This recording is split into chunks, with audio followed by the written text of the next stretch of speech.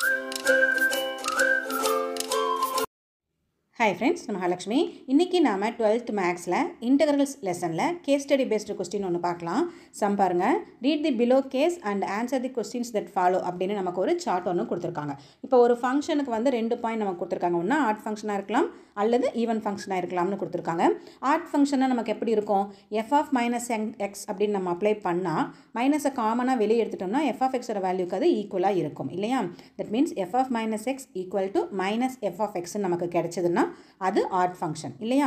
அதுவே வந்து ஈவன் ஃபங்க்ஷனா இருந்துச்சு அப்படின்னா நமக்கு g of minus x நம்ம அப்ளை பண்ணாலும் g of x க்கு ஈக்குவலா கிடைக்கும். பாசிட்டிவ் வேல்யூலயே கிடைக்கும். அப்படி கிடைச்சதுன்னா அது வந்து ஈவன் ஃபங்க்ஷன். ஓகேவா?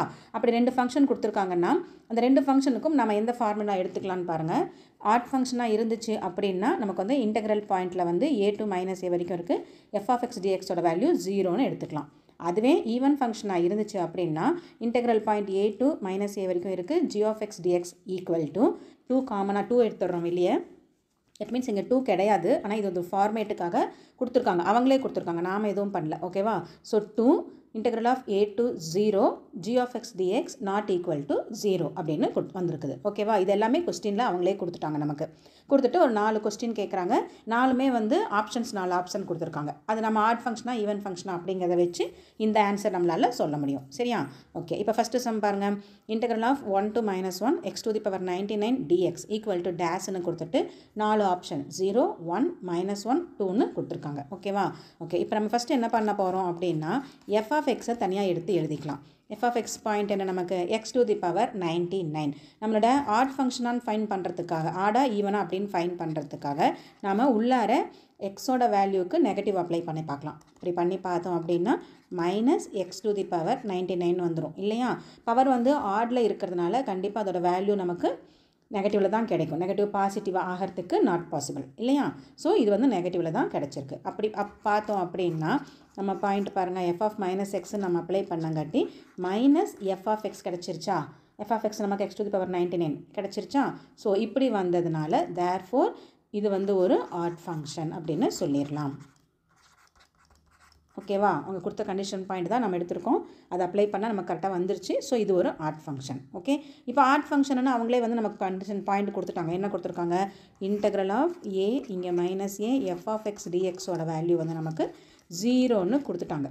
ஓகேவா? அப்போது நமக்கு ஆப்ஷன் a தான் இந்த பாயிண்ட்டுக்கு கரெக்ட் பாயிண்ட்டு. பாயிண்ட் ஓகேவா? கொடுத்த ஃபங்க்ஷனுக்கு நாம் நெகட்டிவாக உள்ளார அப்ளை பண்ணி பார்க்குறோம்.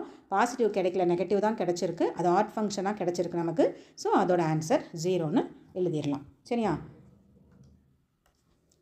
அதிலே செகண்ட் கொஸ்டின் பாருங்கள். Integral by to minus by வரைக்கும் இருக்குது. எக்ஸ் காஸ் எக்ஸ் இன்ட்டு டிஎக்ஸ்னு கொடுத்துருக்காங்க. ஸோ இப்போ இதில் நம்ம ஆப்ஷன் எழுதலை. ஆப்ஷன் வந்து 1 0 -1 π/2ன்னு இருக்குது ஆப்ஷன்ஸ். ஓகேவா? ஓகே. இப்போ நம்ம அடுத்தது வந்து என்ன பண்ண போகிறோம்? f of x தனியாக எடுத்து எழுதிக்கிறோம். x cos xன்னு. இப்போ இது ஈவனாக ஆடான்னு ஃபைன் பண்ணணும். என்ன பண்ணணும்? எக்ஸுக்கு நம்ம நெகட்டிவ் வேல்யூவை அப்ளை பண்ணுறோம். அப்போது இங்கே மைனஸ் எக்ஸ், இங்கே பார்த்தோம்னா காஸ் மைனஸ் எக்ஸ்னு வரும். ஓகேவா? மைனஸ் எக்ஸ் அப்படியே தான் இருக்குது.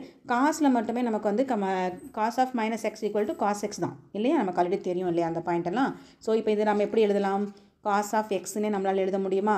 ஓகேவா? அப்போ நம்ம இந்த பாயிண்டில் f of minus xன்னு அப்ளை பண்ணங்காட்டி மைனஸை வெளியே எடுத்தோம் அப்படின்னா f of x கிடச்சிருச்சா நமக்கு பாயிண்ட்டு, இந்த பாயிண்ட்டு. ஓகேவா? ஸோ என்னாச்சு இந்த ஃபங்க்ஷனு? கண்டிப்பாக இந்த ஃபங்க்ஷன் வந்து ஒரு ஆட் ஃபங்க்ஷனாக தான் இருக்குது.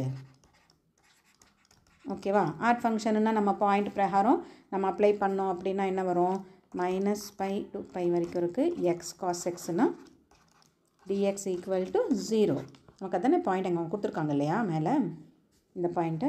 அதை தான் இப்போ எடுத்துருக்கோம். வேறு ஒன்றும் இல்லை. பார்த்தோம்னா a மைனஸ் a காமனாக இருக்குது. So by minus by common point தான். அதனால் இது வந்து ஆன்சர் வந்து 0ன்னு கிடச்சிருச்சு. ஓகேவா? அப்போ இதில் பார்த்தோம்னா ஆப்ஷன் b நமக்கு கரெக்ட் ஆன்சராக இருக்கும். ஓகேவா? தேர்ட் கொஸ்டின் பாருங்கள். அதுலேயே இன்டெக்ரல் வந்து மைனஸ் π/2லேருந்து π/2 வரைக்கும் இருக்கலாம். sin³ x dxன்னு கொடுத்துருக்காங்க. ஓகேவா? கொடுத்துட்டு ஆப்ஷன் வந்து 1 0 -1 π அப்படின்னு கொடுத்துருக்காங்க. So f of x equal to sin³x. அப்போது நம்ம இங்கே மைனஸ் அப்ளை பண்ணோம் அப்படின்னா எக்ஸுக்கு பதிலாக மைனஸ் அப்ளை பண்ணோம் அப்படின்னா sin³ - x. ஓகேவா? ஸோ இப்போ இதில் பார்த்தோம் அப்படின்னா நமக்கு சைனில் வந்து நமக்கு மைனஸ் பாயிண்ட் வந்துச்சுன்னா என்ன, மைனஸ் வெளியே வந்துடும், முன்னாடி வந்துடும் இல்லையா நம்ம பாயிண்டில். ஸோ மைனஸ் sin³xன்னு வந்துடும். ஓகேவா? அப்போது ஃபங்க்ஷன் பார்த்தோம் அப்படின்னா எஃப் ஆஃப் மைனஸ் எக்ஸோட வேல்யூ மைனஸ் எஃப் ஆஃப் எக்ஸுக்கு ஈக்குவலாக கிடச்சிருச்சு. சரியா? சேம் பாயிண்ட் 3 சம்முக்குமே ஒரே பாயிண்ட் தான் நமக்கு கிடச்சிருக்கு. அப்போ திரும்பியும் இந்த பாயிண்ட் நம்ம எழுதுகிறோம். π/2 minus π/2 to π/2 sin³ into dxோட value நமக்கு எப்படி இருக்கும், 0வாக இருக்கும். ஓகேவா பாயிண்ட்டு? ஓகே, அப்படி பார்த்தோம்னா இதுக்கு ஆன்சருமே நமக்கு ஆப்ஷன் பியாக இருக்குது. ஓகேவா? ஓகே, இல்லை லாஸ்ட் ஃபோர்த் ஒன்று இருக்குது. ஃபோர்த் ஒன் பாருங்கள். இன்டெக்ரல் ஆஃப் -π to π வரைக்கும் இருக்குது. எக்ஸ் sin x இன்ட்டு டிஎக்ஸ்ன்னு கொடுத்துட்டு டேஷ் கொடுத்துருக்காங்க. நமக்கு ஆப்ஷன்ஸ் வந்து π 0 2π π/2ன்னு கொடுத்துருக்காங்க. ஓகேவா? ஓகே, அப்போ நம்ம ஃபஸ்ட்டு வந்து இந்த ஃபங்க்ஷன் வந்து ஒரு ஆடா ஈவனான்னு ஃபைண்ட் பண்ணுறோம். எஃப் ஆஃப் எக்ஸ் வந்து நமக்கு X sin x minus apply பண்ணுறோம் எக்ஸுக்கு பதிலாக, மைனஸ் எக்ஸ் அப்ளை பண்ணோம்னா minus X into sin minus X. ஓகேவா? இப்போது இங்கே மைனஸ் எக்ஸ் இருக்குது. sin மைனஸ் எக்ஸ்னால் நம்ம அதை எப்படி எழுதுவோம், மைனஸை வெளியே எடுத்து sin எக்ஸ்னு எழுதுவோம் இல்லையா. மைனஸ் அப்போ முன்னாடி வந்துடும். அப்போ இந்த மைனஸ் இந்த மைனஸ் போட்டோம்னா ப்ளஸ் ஆகிடுச்சு, எக்ஸ் sin எக்ஸ்னு கிடச்சிருச்சு. ஓகேவா பாயிண்ட்டு? அப்போது நம்மளோட இந்த பாயிண்டில் மட்டும்தான், அதாவது நம்ம 4 கொஸ்டினில் இந்த 4வது கொஸ்டினுக்கு மட்டும்தான் நம்ம நெகட்டிவ் வேல்யூ அப்ளை பண்ணாலும் நமக்கு பாசிட்டிவில் கிடச்சிருக்கு. ஓகேவா? அப்போது எஃப் ஆஃப் மைனஸ் எக்ஸோட value F of X, that means g of x இந்த பாயிண்ட் செகண்ட் ஒன் ஈவன் ஃபங்க்ஷனுக்கு நம்ம எடுத்தோம் இல்லையா, இந்த point g of minus xன்னு apply பண்ணாலும் g of xே கிடச்சிருக்கு. ஓகேவா? அப்போது நாம் இந்த டேர்மை எடுக்கணும். இப்போ இந்த டேர்ம் எப்படி எடுக்கலாம் அப்படின்னா, ஃபஸ்ட்டு வந்து நமக்கு இன்டெக்ரல் ஆஃப் ஏல இருந்து மைனஸ் ஏ வரைக்கும் அது ஒரு முறை எழுதிடலாம். g of x dx equal to 2 முன்னாடி இருக்கும், இன்டெக்ரல் ஆஃப் a to 0. இந்த இடத்துல பார்த்துக்கோங்க, a1 0 அப்ளை பண்ணணும், நெகட்டிவ் அப்ளை பண்ணக்கூடாது. ஓகேவா? g of x dx வந்து நாட் ஈக்குவல் டு 0ன்னு சொல்லிட்டாங்க. சரியா? அப்போ நாம் ஃபைன் பண்ணணும் ஆன்சரை. என்னடா 4 ஆப்ஷனுக்கும் ஈஸியாக 3 ஆப்ஷனுக்கும் 3 கொஸ்டினுக்கும் ஆப்ஷன் ஈஸியாக 0 0ன்னு ஒரே மாதிரி கிடச்சிருச்சு அப்படின்னு பார்த்தோம்னா, இப்போ 4வதுக்கு நமக்கு கொஞ்சம் டஃபாக போகுது. ஓகேவா? ஒன்றும் பிரச்சனை இல்லை, ஈஸியாக அப்ளை பண்ணலாம் இந்த சம்மு. பாருங்கள், இப்போ g of x நம்ம இப்போ ஃபைன் பண்ணணும். ஸோ இப்போ நம்ம பாயிண்ட் வந்து எப்படி எடுக்கணும் அப்படின்னா 2, இங்கே நமக்கு வந்து என்ன பாயிண்ட்டு, நமக்கு சம்மில் என்ன கொடுத்துருந்தாங்க பாருங்கள், π கொடுத்துருந்தாங்க இல்லையா. ஸோ நம்ம π to 0 தான் எடுக்கணும். ஓகேவா?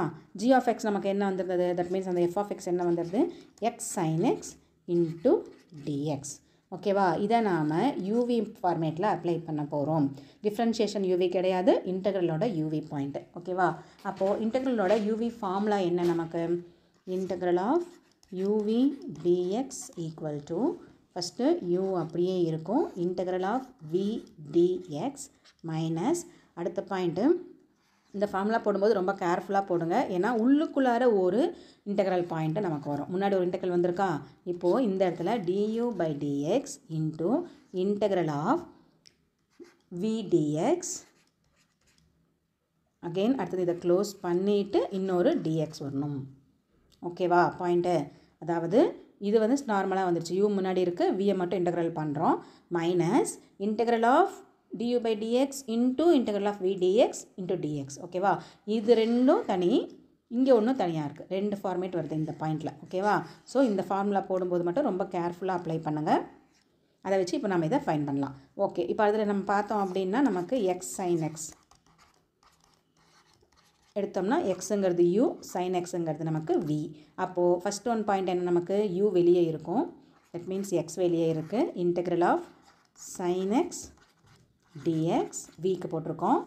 அடுத்தது பார்த்தோம்னா நெகட்டிவ் சைன் இருக்குது, இப்போது இன்டெக்ரல் போடுறோம் திரும்பியும் du/dx, இதை வந்து இந்த ப்ராக்கெட்டில் போட்டுக்கலாம், தட் மீன்ஸ் u வந்து எக்ஸ் தான். ஸோ dx/dx இன்ட்டு v வந்து நமக்கு integral of sin x dx bracket close into dx. ஓகேவா? இங்கே வந்து x அப்படியே இருக்குது, integral of sin x point என்ன நமக்கு, மைனஸ் காஸ் x. ஓகேவா? மைனஸ் again இன்டெக்ரல் ஆஃப் இந்த dx/dx 1 ஆகிடும் இல்லையா நமக்கு. ஸோ அகெயின் இந்த பாயிண்ட்டை மட்டும் நம்ம இன்டெக்ரல் பண்ணோம் அப்படின்னா minus cos x into dx, ஏன்னா இந்த dx தனி, இதை நம்ம இன்டெகிரேட் பண்ணி தான் இந்த மைனஸ் காஸ் x சொல்லியிருக்கோம். அதுக்கப்புறம் திரும்பியும் ஒரு dx நமக்கு இன்டெக்ரல் பாயிண்ட்டுக்கு இருக்குது. ஓகேவா? அப்போது என்ன ஆகும், இந்த மைனஸ் முன்னாடி வந்துடும், so minus X cos x, இந்த மைனஸ் முன்னாடி வந்துச்சுன்னா இந்த இடத்துல ப்ளஸ் இந்த இடத்துல இன்டெக்ரல் ஆஃப் cos x இருக்குது இல்லையா? இன்டெக்ரல் ஆஃப் cos xக்கு நமக்கு பாயிண்ட் என்ன? sin x வந்துடணும். cos x ஓட இன்டெக்ரல் பாயிண்ட் sin x. நம்ம இந்த மைனஸை வெளியே எடுத்துட்டோம்ப்பா. ஸோ மைனஸ் இன்ட்டு மைனஸ் இந்த இடத்துல ப்ளஸ் ஆகிடுச்சு. இந்த cos x மட்டும் இன்டெக்ரல் பண்ணோம் அப்படின்னா நம்ம பாயிண்ட் வந்து sin xன்னு கிடச்சிரும். ஓகேவா? இதுதான் நம்மளோட ஆன்சராக கிடச்சிருக்கு. இன்டெகிரேட் பண்ணதுக்கப்புறம் ஆன்சர். இப்போ இதில் நமக்கு லிமிட் இருக்குது. லிமிட் வந்து 0ல் இருந்து பை வரைக்கும் லிமிட் இருக்குது. ஓகேவா? ஸோ நம்ம அப்ளை பண்ண போகிறோம். ஃபஸ்ட்டு வந்து மேலே இருக்கிறது எப்பயும் அப்ளை பண்ணணும். அப்போது ப்ராக்கெட் இந்த இடத்துல மைனஸ் பை, இங்கே வந்து காஸ் பை ப்ளஸ் சைன் வந்து நமக்கு சைன் பை, அடுத்தது வந்து மைனஸ், ரெண்டு வேல்யூயும் சப்ஸ்டியூட் கொடுத்து நம்ம வந்து மைனஸ் சொல்லணும் இல்லையா? ரெண்டையும் சப்ராக்ட் பண்ணணும் இல்லையா? இங்கே இந்த இடத்துல பார்த்தோம்னா எக்ஸுக்கு 0, இங்கே காஸ் 0 ப்ளஸ் சைன் 0. ஓகேவா? ஓகே. இப்போ அடுத்தது பார்த்தோம்னா இந்த மைனஸ் பை அப்படியே இருக்குது. இப்போ காஸ் பை கேன்சர் நமக்கு வந்து -1 ப்ளஸ் சைன் பைக்கு நமக்கு ஆன்சர் வந்து 0. சாரிப்பா, முன்னாடி ஒரு 2 மிஸ் பண்ணிகிட்டே போயிட்டேன் நான். சாரி, 2 போட்டுக்கலாம். அது சம்மில் இருக்குது இல்லையா? நமக்கு ஃபஸ்ட்லேருந்தே வந்துட்டுருக்குது. நான் அதை நோட் பண்ணாமல் விட்டுட்டோம். இங்கே இருக்குது இல்லையா? இந்த 2. சரி, இந்த 2வை மிஸ் பண்ணிட்டு போயிட்டேன் நான். அதை போட்டுக்கலாம் முன்னாடி. ஓகேவா? ஸோ 2. இப்போ இந்த பாயிண்ட் பார்த்தோம்னா 0 மைனஸ் இங்கே 0 இன்ட்டு காஸ் 1 போட்டால் காஸ் 0க்கு 1 போட்டாலும் சாரி 0 இன்ட்டு 0 நமக்கு இந்த இடத்துல 0 வந்துடும். சைன் 0க்கு நமக்கு 0 தான். ஸோ 0. அப்போ இந்த இடத்துல பார்த்தோம்னா 2 இருக்குது. Minus into minus plus pi ஆகிடும். இங்கே ப்ளஸ் 0 அதுவும் போயிடும், இதுவும் நமக்கு போயிடும். அப்போ நமக்கு ஆன்சர் வந்து 2 பைன்னு கிடச்சிருக்கு இந்த பாயிண்ட்டுக்கு. இது வந்து நமக்கு வந்து ஆப்ஷன் சியில் இருக்குது. ஓகேவா? பாயிண்ட் எப்படி வருது, ஆட் ஃபங்க்ஷனாக ஈவன் ஃபங்க்ஷனான்னு பார்த்துட்டு வேல்யூஸ் தேவைன்னா அதை இப்போ இதில் தான் நம்ம சப்ஸ்டியூட் எல்லாம் கொடுத்துருக்கோம். ஃபஸ்ட்டு 3 சம்ஸில் நம்ம எதுவுமே பண்ணல. ஸ்ட்ரெயிட்டாக நமக்கு பாயிண்ட் கிடச்சது 0ன்னு நம்ம ஆன்சர் சொல்லி முடிச்சிட்டோம். 4th ஒனுக்கு மட்டும் நமக்கு கொஞ்சம் பெருசாக போயிருக்கு. ஓகேவா? நீங்கள் கரெக்டாக அப்சர்வ் பண்ணி சம்ஸ் போட்டிங்கன்னா ஈஸியாக போட்டுக்கலாம். சரியா? ஓகேவா? உங்களுக்கு இந்த வீடியோ பிடிச்சிருக்குன்னு நினைக்கிறேன். உங்களுக்கு ஏதாவது டவுட்ஸ் இருந்தாலுமே எனக்கு கமெண்ட்டில் சொல்லுங்கள். நான் உங்களுக்கு வீடியோ அப்லோட் பண்ணுறேன். உங்களுக்கு இந்த வீடியோ பிடிச்சதுன்னா மறக்காமல் சப்ஸ்கிரைப் பண்ணுங்கள், லைக் பண்ணுங்கள், உங்கள் ஃப்ரெண்ட்ஸுங்களுக்கு ஷேர் பண்ணுங்கள். அடுத்தடுத்த சம் அடுத்த வீடியோவில் போடலாம். தேங்க்யூ.